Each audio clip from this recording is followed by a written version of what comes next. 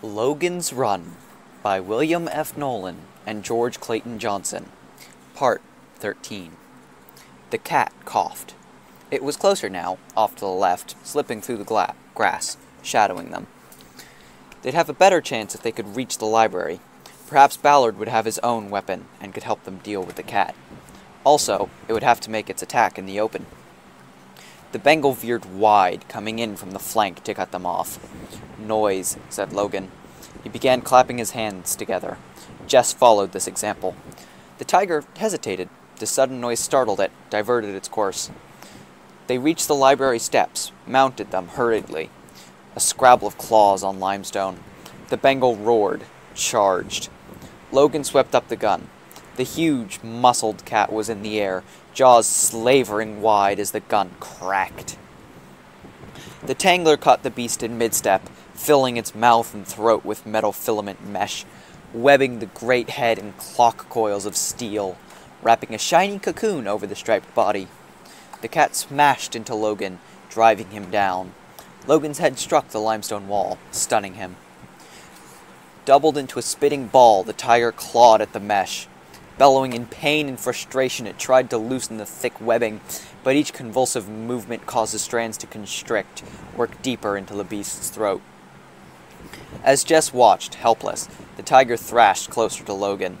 It had a front leg free now, and its claws scored the stone. A tall shadow filled the doorway. Corded muscle, a lean face, a presence. Watching. Logan shook his head dazedly. The great cat's head was inches from his, and he found himself staring into the murder depths of the Bengal's glazing eyes. Now the free claw swung up to eviscerate the hated man-thing. Logan rolled aside. Chips of scored stone powdered his shoulder as the claw missed. He shrank back, ducking, attempting to slide along the wall away from the cat, but the tiger blocked him, trapped him in an angle between the wall and balustrade. Logan kicked at the beast's head with his boot. Bone crunched. The Bengal roared in pain. Its body arched spastically. He kicked again, trying to gain room to stand. Inner agony took the beast. Its hindquarters smashed down on Logan's left leg, pinning him. Any moment now and the claw might slice into him. The shadow figure in the doorway moved. A 42-year-old man faced them. His lined face held a double lifetime. His hair was streaked with gray. A legend. A myth. A night dream come alive. "Ballard!" gasped Jess. He was tall, dressed in dark blues, with a hunting longbow in one hand. Notched in the bow, a steel arrow. He did not speak. His eyes were flat and cold and unreadable. The Bengal stirred, sobbed air, its free leg jerked. The cat focused on Logan, glared at him. A rattling growl announced its hate. Logan tried to rise, but his leg was held by the beast's weight. "Kill it!" Jess cried to Ballard. "Use the bow!" The tall man shook his head. Logan's gun lay on the wet stone where it had fallen. Ballard moved to it, kicked the weapon over the edge of the steps. Finally, with a final convulsive spasm, the cat died. One moment it was a straining mass of claw and sinew and dense-packed muscle. The next, it was dead meat, growing cold. Logan levered the inert body from his leg. Stiffly, he got to his feet. The bow followed him up, the notched arrow centered on his chest. Jess looked accusingly at Ballard. "You would have let it kill him." "Yes," he said. His voice was deep, rasping. "Indeed I would." Logan shifted his feet, moved slightly to the left. Ballard's jaw tightened. He drew back the bowstring until the feathered tip of the arrow touched his right ear. "But he's a runner," pleaded Jess. "He saved my life." "He's also Logan 3 from DS," said Ballard. The bowstring tightened. Logan looked at death. Instantly, Jess launched herself. She hit Ballard's side, jolting him. Her hands came up to scratch at his face. With a hitch of one shoulder, he threw her off, and she tumbled to the steps. But Logan was moving.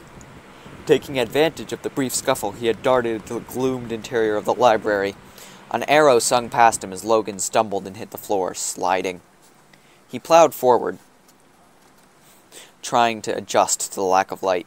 He tripped again, falling heavily as a second arrow flashed past him to bury itself in the looming mass of a bookshelf. Logan penetrated farther into the musty depths of the building. Volumes of all sizes laid in faded, distorted disordered piles on floor and tables. Bookshelves spewed forth their contents in shredded confusion. The place smelled of dying paper and rotted bindings. Rats and lizards scuttled away from him as he rolled behind an upended tangle of shelving. A bright beam lanced into the dark room, a pinlight spot sweeping back and across, up and down. The light found him. Logan rolled away from it, scrambled to his feet. The light followed. He ducked as a steel arrow thunked solidly into the table next to his head. He edged back. His hand found a square, heavy book. He hefted the volume and eased around a bulk of newspaper cases. The light angled towards him. Using all of his force, he hurled the book at the light. Pages fluttered the air as the volume winged for its target. It struck Ballard. The light danced crazily. Yet a book was no match for a hunting bow.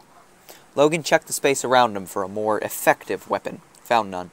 Began to go through his pockets as the light stalked him. His fingers touched a forgotten bulge. The muscle pad he'd taken from the platform at Cathedral. Did he dare use it? The drug could tear him apart. Ballard was advancing. There was nowhere to run. Logan knew he had no choice. If muscle killed him, it killed him. He'd be dead either way.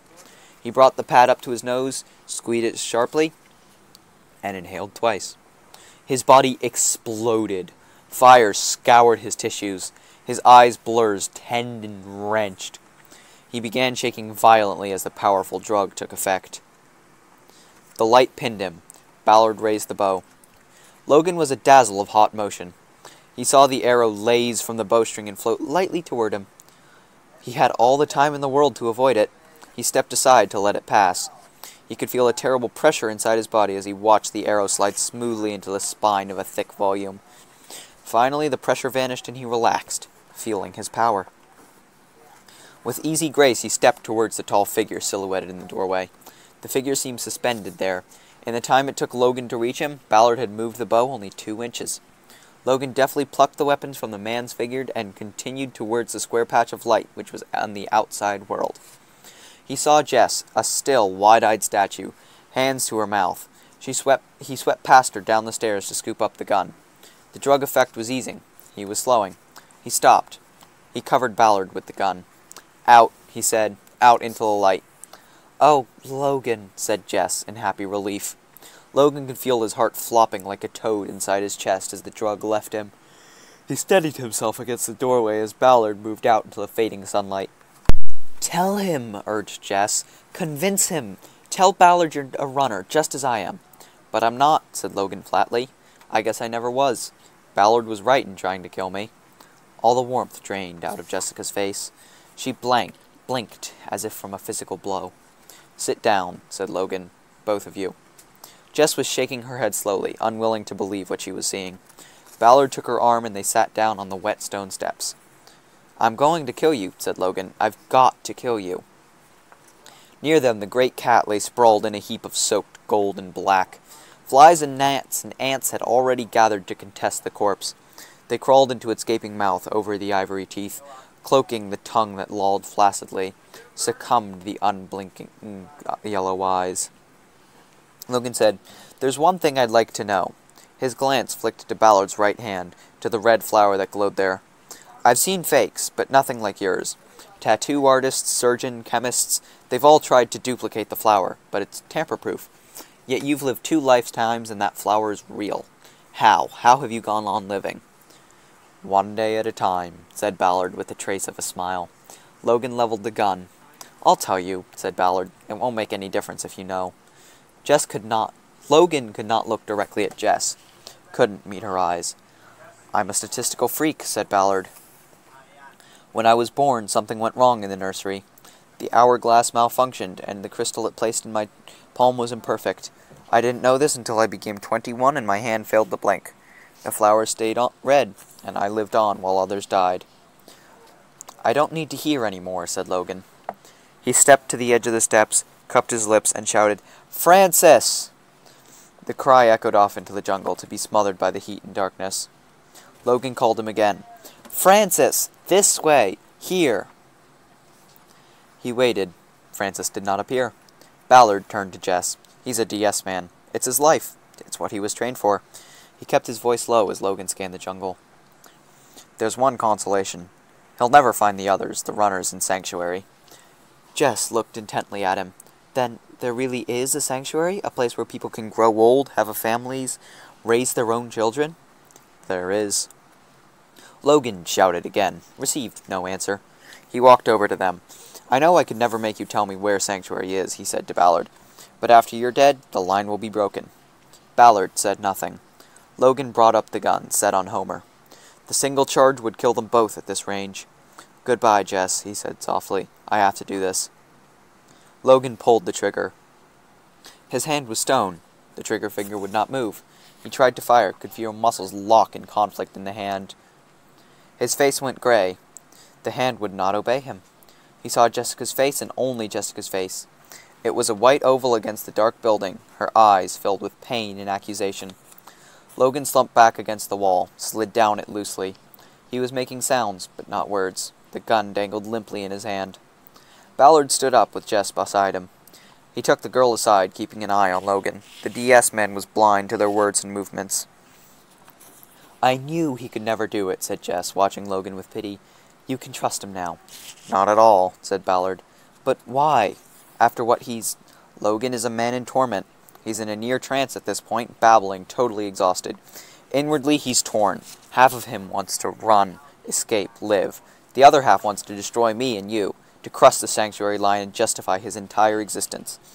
Right now, I couldn't tell you which half will win. Ballard paused. You'll have to go the rest of the way alone. But I love him, protested the girl. You can't ask me to abandon him now. Alone, said Ballard sharply. Listen to me. The final stage is Cape Steinbeck, and he checked the time. You've only 28 minutes to get there. If you fail to make it, they'll leave without you. Don't argue. You'll find a maze car at the platform just below Capitol Hill. Now go.